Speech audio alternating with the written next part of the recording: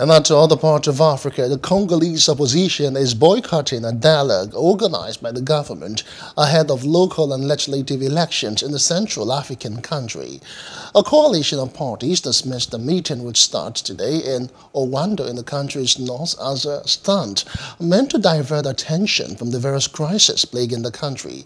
The last March, President Denis Sassou Nguesso and his Congo Labour Party controversially won re-election. He's been in power for a total of 38 years. The government has defended the dialogue as necessary to achieve consensus ahead of the legislative vote to be held in 5 months.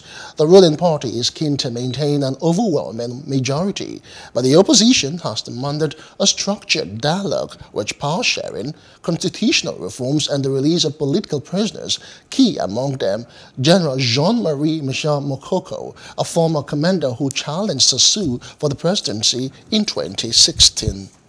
Hello, hope you enjoyed the news. Please do subscribe to our YouTube channel and don't forget to hit the notification button so you get notified about fresh news updates.